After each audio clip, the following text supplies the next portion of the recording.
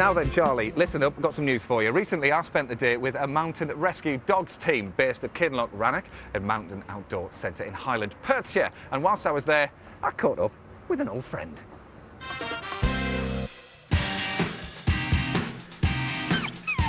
For people in trouble on Britain's mountains, the Search and Rescue Dog Association is a lifeline.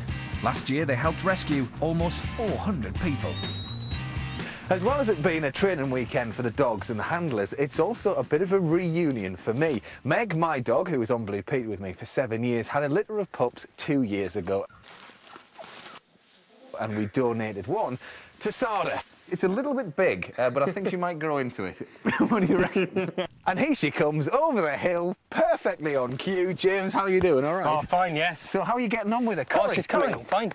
Come on, darling, come and say hello, look.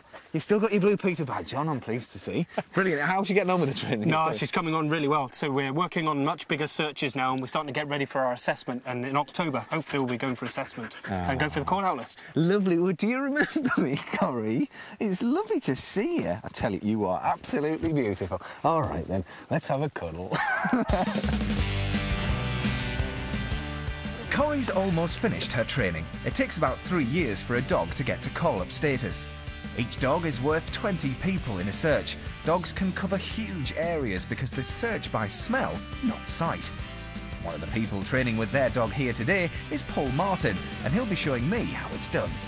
Well, Paul, here we are in the middle of Kinloch Rannoch. It's absolutely beautiful. And have you got the whole of the mountain rescue dog team from Southern Scotland here? Yeah, we've got about 15 dogs with us here this weekend, all with different levels, right from puppy dog up to a full search dog this weekend. Paul and everyone else in the Search and Rescue Dog Association are volunteers. We're on call 365 days a year, so we could be just sitting down to a nice big steak and the phone goes and they want us out with our dogs. Yeah, and do you find it's usually at night time that happens? Because I guess people don't realise somebody's gone missing until about night time when they think, hang on a minute. All just depends, but it's the ones in the middle of the night, they're the hard ones trying to crawl yourself out of bed. Training needs to be as realistic as possible, and that means real, live bodies to look for. In exercises, the dogs find the people acting as bodies 90% of the time. I've volunteered to help today, so I'm hoping I'm not in the unlucky 10% who don't get found. Well, it could be a very long, cold night. Well, I'm now playing the part of a dog's body, and hopefully Paul's dog Ken is going to come and find me. The idea is he's going to pick up on my scent, run back to Paul, let him know he's found something by barking, and then bring Paul over. I better shut up. I don't want him to hear me. Go on, we'll find it.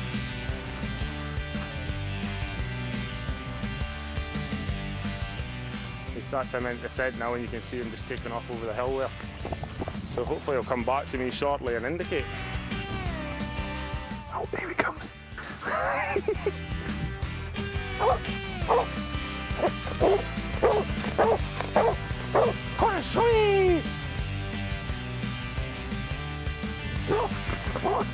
He'll keep coming back and forth to me to tell me where Matt is until I match you up with him.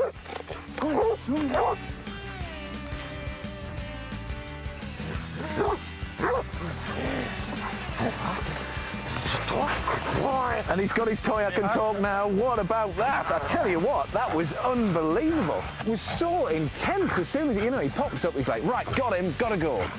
That was unbelievable, Ken. Good lad. There now. And there you go, look, you got the toy, so it's all a game. Brilliant. Paul and Ken are an experienced team, and I'm not the first person to be pleased to see them. In a real emergency, a dog's skills can mean the difference between life and death. Well, Ken, you did a super job rescuing me, but Paul, just tell us about this rescue that you were both involved with just outside of Stirling. Yeah, it was the beginning of the year and we got a phone call from the police on the Sunday night for a 34-year-old man with Down syndrome had gone missing walking his dog. Yeah. So I was asked if I could attend first thing on the Monday morning. So of course I went on the Monday morning to help the local team and the local police force look for him. And I was given this section of forest that was quite a distance away from his home, and I was sweeping back through and the dog disappeared into the trees, and the next minute Kieran comes back and there's another dog following him. So the dog indicates, so I follow it up, and then just as I come around the corner there I see Alex sitting on a tree. It's not until you actually see Alex, it's like, oh great, I've actually done it. This is what we train for, to go out and save people's lives. And at the end of the day, I saved Alex's life by finding him as quick that morning. So it was a great feeling finding him. I tell you what, I had a fabulous day up there. Now, as you just heard from Ken's owner, Paul, Ken was recently involved in a rescue mission to find Alex Dench, who found himself stranded in a forest all alone at night after taking a wrong turn whilst out on a walk. Well, I'm thankful to say that Alex has recovered and come with me because he's here to tell us all about his ordeal. Alex, it's great to see you. Welcome to Animal Rescue Live. Now then, this was absolutely extraordinary, wasn't it? Just tell us, Alex, what went on? Just tell me. I was out with the dog. Yeah. Went up the woods. Yeah. And went up, put it around, and I missed it and run. And after that, I was disorientated after that. Yeah. That was me till the next day, 17 hours. Yeah. How long? 17. 17 hours? Yes. And so did you think then, Alex, you know, you were obviously alone, Murphy wasn't there. What did you do? No, Murphy. Oh, Murphy was still with you at the time? Murphy was with me all night. Yeah. He never went away from me. Was he keeping you warm? Yeah. Was he? Yeah. And what was it like there, the pair of you, and what was going through your mind at the time?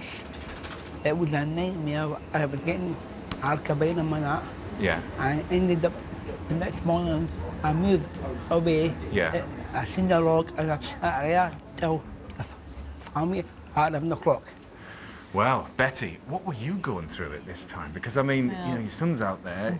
You knew he was like, I mean, were you aware of this whole big rescue mission that was taking place? Yes, we knew he went out at 6:15. Yeah. And by about 7:15, my husband and son-in-law went to look for him. Yeah. And I think I reported him missing just after 8. Right. The police don't wait now, so they immediately sent a rescue thing on scale, you know. Yeah, yeah. We live in a village, so all the village So the whole people, village, they turned out. It was in amazing. the local news and everything, wasn't I know, it?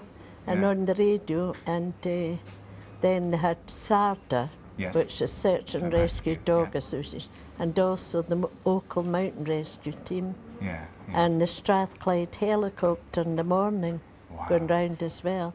Yeah. And it was about 11 o'clock the next day before we got told he'd been found. So, Alex, what do you remember when the dog ran up to you, found you? Because I went through it in that little film that we were just seeing there. What did you think? Oh, that's very good. Very got good. me, and that dog was very good, and so was my dog as well. Was very, Yeah.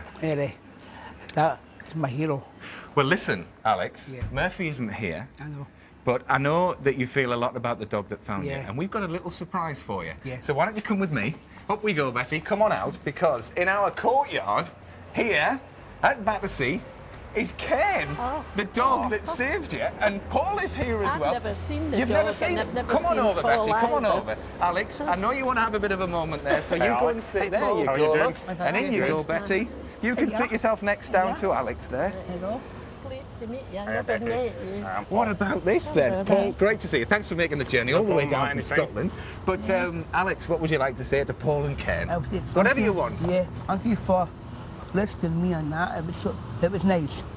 Well, and Betty, I mean, obviously you must be hugely never- grateful to Oh, the team. yes. Yeah. I never met Paul because we had to go to the hospital just Yeah. for a check-up for Alex. Right. So I never met him. And Paul has been going since. You've been involved in any of the rescue missions? Yeah, I've been quite busy. I've done another couple. I've been out in Livingston, just outside Edinburgh, and on Friday night I was on the Isle of Arran looking for a couple of missing hill walkers in some bad weather, so Yeah. I've been kept going. Brilliant stuff. Well, Ken, you are an absolute star, aren't you, my darling? Lovely dog. Yeah, she's gorgeous, isn't she? Look at her beautiful eyes. There you go. And you did so well in finding Alex. There you go. There you go. Well, I know Alex and Paul and Ken, it's all your first time, Betty, of course, it's all your first time in London. So why don't you go for a lovely walk? Go and have a look at the Millennium Eye. It'd be fantastic. You enjoy the sights of London together. Paul, thanks so much for coming in. Alex, it's great to see you. And thanks again, Thank you. Betty, for coming along as well. Now then, earlier